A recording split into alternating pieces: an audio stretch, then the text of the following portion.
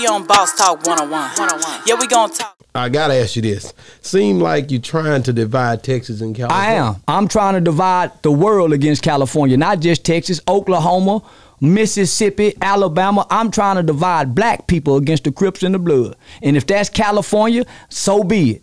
But it's against the Crips and the Bloods. I ain't said nothing about Oakland. I ain't said nothing about San Diego. I said something about Crips and Bloods. They stood with the Asians against me. I remember that. They stood with the Asians against me. I mean, done it in more than one video. So what I'm trying to do, I'm trying to turn all 50 states against California if I can. If them niggas come to our states, don't come with that Crip and Blood shit, nigga. You niggas, when you niggas leave outside that motherfucking California state, nigga, be on your best behavior, nigga. Leave that shit. Don't come here with that shit. We gonna have stricter laws for California niggas. I got a nigga rob them every time they come down here. Cause he thought they was bad and tough. Till one day during a drug transaction, they was talking to big California talk and a little Texas talk. And he said, I'm robbing this nigga this time. And what he told me, he said, man, when you put them guns in them niggas' faces, nigga, they cooperate too. They don't want to die. They talk that Crip for die. They don't want to die, my nigga. Them niggas get naked just like everybody else when you tell them to. They don't want to die. They talk that shit. Wow. So, nah, homie, so this is the first time ever in history that anybody have ever stood up to the Crips and the Bloods. And I could say I never heard that. Without fear. Without fear. Without fear. Wow. I know cowards. I know cowards running packs. Wow. Yeah. That's some real talk, man. Charleston White, man. Hey, man. So, man, I think the Nipsey thing, they keep throwing that out there in a way to where to try to make that the narrative. Man, fuck Nipsey. That's what they keep doing. Yeah, I don't give a damn about the dead.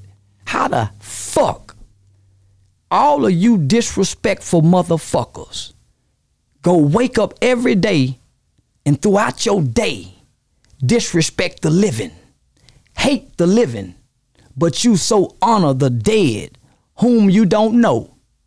You disrespectful to your mother. You disrespectful to your neighbor.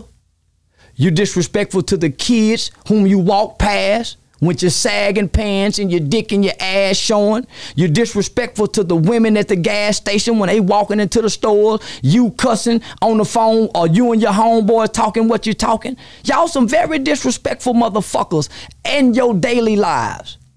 But you got so much respect for the dead. Wow. You shouldn't honor the dead. They say you can't speak on the dead. They a lying motherfucker. You know that little dash in between your birthday and the date you die? That dash give everybody authority to speak on you. That's why that dash is there, nigga, how you done lived. Wow. Your legacy. You left these actions behind for people to speak on. When they great actions, you speak on them. When a man dies and he's left the world with great actions, we speak on his great action. We give them holidays. So how is it that we can speak when they great, but not when they fail, when they shamed, because he died a dope fiend? Yeah. Because he was killed by his own set. I wonder why nobody talks about the fact that Nipsey Hussle was killed. He was a rolling 60, killed by a rolling 60 in the presence and in the hood of rolling 60s. Nobody speaks about that. Why wouldn't the people be mad at rolling 60s? Why don't nobody shame the 60s? Wow. Why don't nobody talk about the fact that this man had made it out of the ghetto, but because he couldn't let go of the hood, it became his demise? Wow. He got killed in front of a store with niggas standing around. So when you look at Nipsey Hussle, he died shameful in the hood, nigga, by his own set. Wow. When you look at Irmis, Octagon or whatever his name is, you see a remarkable young man who his woman speak highly of, who his mother speak highly of. Said he had a different kind of energy, a glow, an array about himself before he passed. And then this 7-year-old kid comes up to the microphone before the world and says, last night, Aramis came to me in a dream, and he was in heaven. Whoa, this is a kid talking. Fuck what Farrakhan them saying. Fuck what Stevie Wonder singing about. Fuck what Anthony Hamilton just sung. This 7-year-old kid, what did he see in that dream? He saw Aramis. So it hit me in the middle of that funeral. We in this motherfucker smoking weed with Nip, listening to this foolish music they playing at this man's funeral. When I walked down in front of the family, they wasn't there for Nip, homie.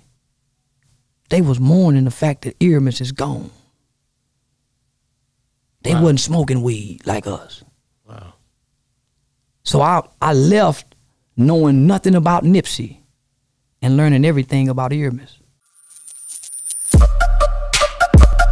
Yeah, we on Boss Talk 101. Yeah, we gonna talk.